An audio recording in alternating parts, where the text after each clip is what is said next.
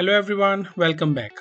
Continuing from the previous video, today's scenario is, suppose there are three threads T1, T2 and T3. T1 is responsible for some environment setup. T2 and T3 are the business logic executing threads. T2 and T3 can only start once T1 has finished its execution and the environment is ready for them. So what are the different ways to implement this requirement in Java? I hope you already might have tried it on your own. Still, if it is pending, we will take care of this scenario in today's session. Now, without any further delay, let's start.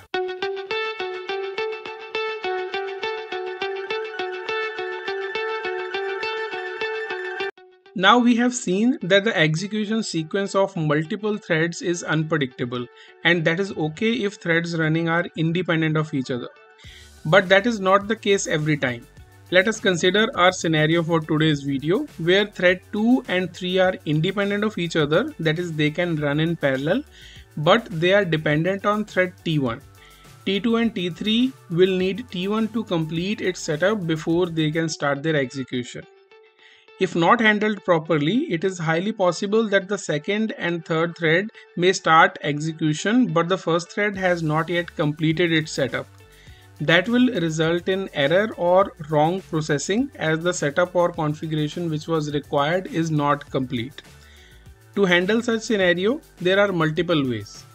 Before we implement any solution, let us write very basic code of 3 threads and start their execution to understand what exactly is the problem.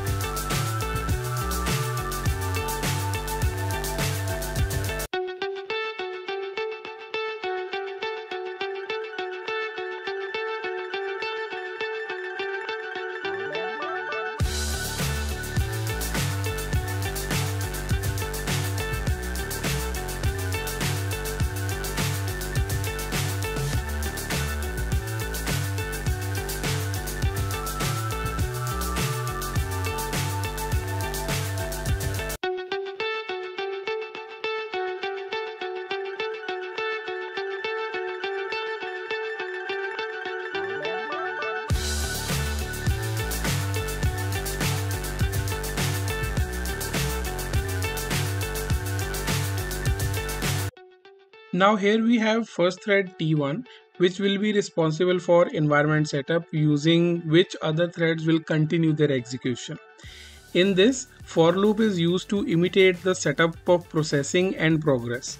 The progress is updated using a variable delay every time. That variable delay is added with the help of thread local random, which generates a random number between the range that we have provided, which is 400 to 600 milliseconds. This is just to imitate the natural flow because you never have the same execution time for any task. So that is why we have introduced this variable delay. Moving ahead, when the setup processing is done, in the end we are printing that setup is completed. So this was the implementation of first T1 thread. Now let us check the implementation of second T2 thread as well. Similar to T1, the execution pattern is same, but the difference is it will be responsible for executing business logic, unlike T1 which was handling the environment setup. So in case of processing, that processing will actually tells us the business logic or data processing which this thread will be doing. The third thread T3 is also have the similar implementation that what we have in case of T2. So as per our requirement, we need T1 to finish first, and after that T2 and T3 can start the execution in parallel. Now without any such handling in place, let us try to run this code and observe the output.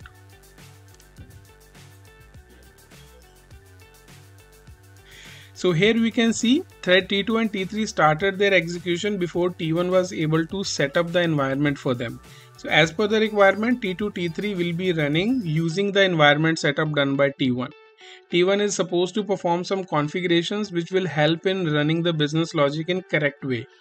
But if T2, T3 started without T1 completing, then application will definitely run into issues. So how can we solve this issue? One very simple solution that comes to our mind is we can make T2 and T3 wait or sleep for some time so that by the time they are awakened, T1 might have already completed its execution. Now let me modify this code according to this particular solution.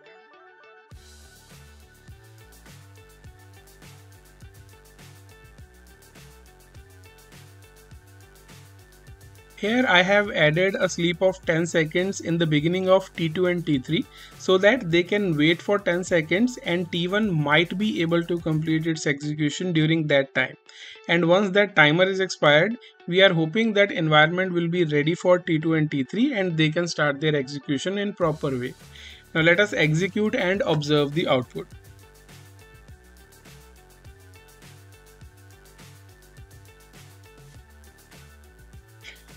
So here you can see T1 was able to complete its execution and later T2 and T3 started parallelly.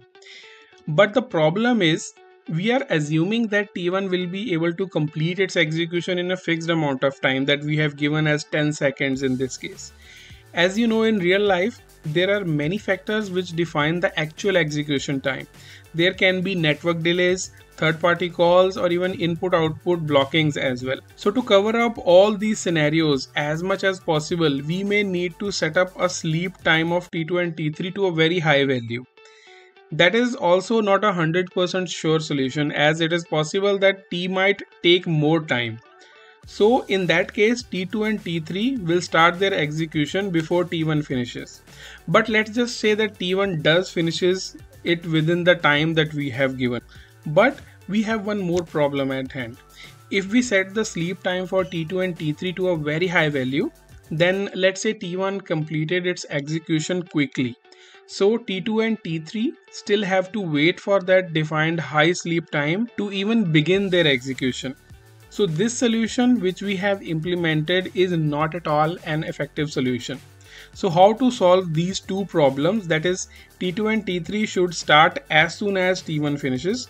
Neither we want T2, T3 to start before the T1 finishes, nor we want them to wait for a longer period of time.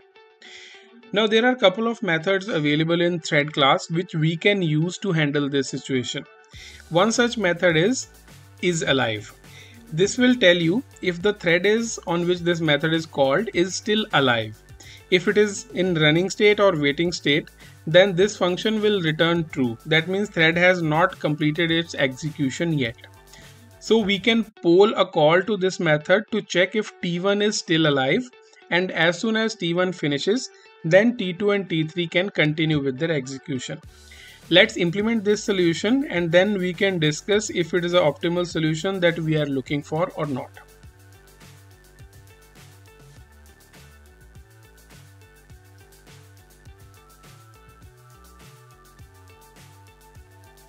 Here I have added an infinite while loop that will keep on checking if T1 is still alive. And once T1 finishes its execution, it will go out of this loop and continue with the other statements which are part of the thread T2 and thread T3. Now let us run this code and observe the output, because we are expecting as soon as T1 finishes, the T2 and T3 threads will not wait for any time and start their execution at the same time.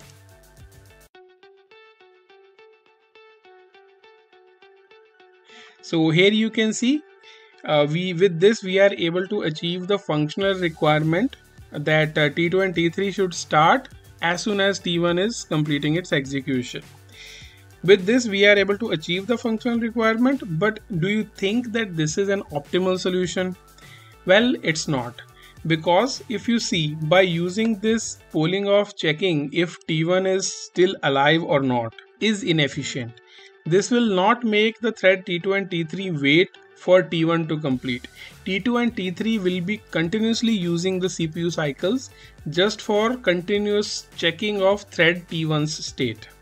So is there any other way to implement the solution for our problem optimally? Well, yes, there are multiple ways, but today we'll be discussing on the simplest way that we have. That is another method which is available in thread class. Actually, we need a kind of signal that tells T2 and T3 about the completion of T1 instead of polling it continuously. So one thought that might come to our mind is we can use wait and notify, so to synchronize the resource usage. But in that case, we may not be able to completely fulfill our requirement of running T2 and T3 in parallel. So for those scenarios, we have join method available in thread class. Let me implement that in both the threads. It is very simple and a very only single line implementation will be required. So let me implement that in both the threads and then we can discuss more about the same.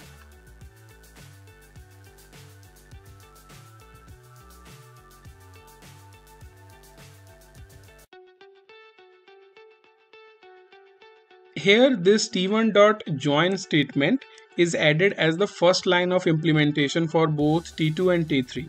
This is a blocking call. It will pause the currently running thread and wait till the specified thread is alive. So that means till T1 is still alive, the T2 will not run, it will be in the waiting stage. And once that thread, which is T1 in our case, is dead, then it will continue the current thread execution. So the other statements written inside the thread implementation, those will start their execution. So in this way, T2 and T3 will wait for T1 to finish. As soon as T1 is dead, both T2 and T3 start executing in parallel. During the wait state, T2 and T3 also releases the CPU for other threads to use. So it is different from using isAlive function call in the while loop. So that gives us the exact solution that we need. Now there is no danger of T2 and T3 to start prematurely or wait for long period after T1 finishes the task. Let us execute and observe the output.